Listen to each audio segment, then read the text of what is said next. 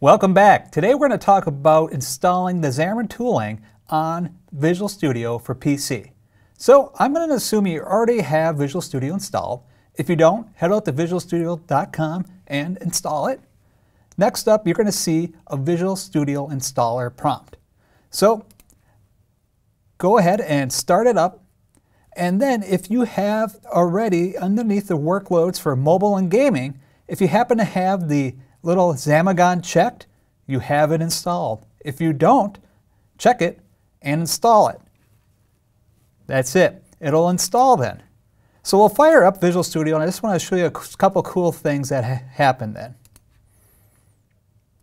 One thing that you want to notice is that underneath the Tools menu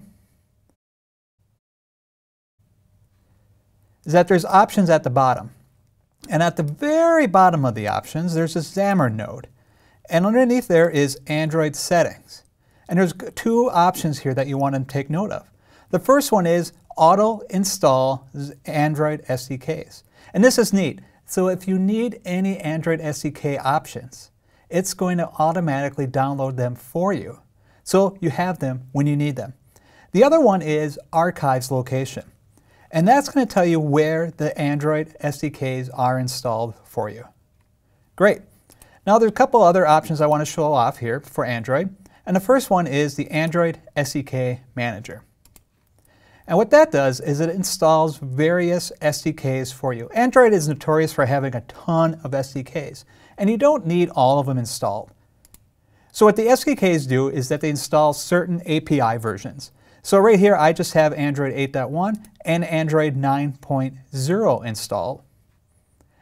And the other thing that you want to make sure you have installed here is the Android emulator. And so what the Android emulator does is that it's the tool set that lets you run on your computer rather than on your device. It's an emulator.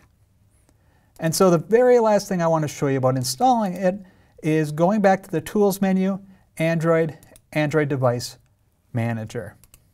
And so the Device Manager is the thing that lets you install Android emulators.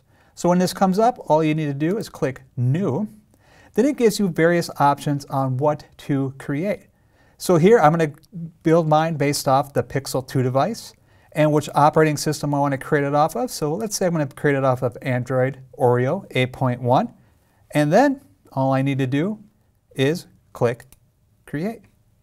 And there I have it. It's downloading it right now, creating, and when it's finished, I'll be able to run my Android apps on this brand new emulator. And that's it. Visual Studio has the Xamarin workload installed, and we're ready to go. In the next video, we're going to actually start building up a Xamarin application using XAML. Check it out.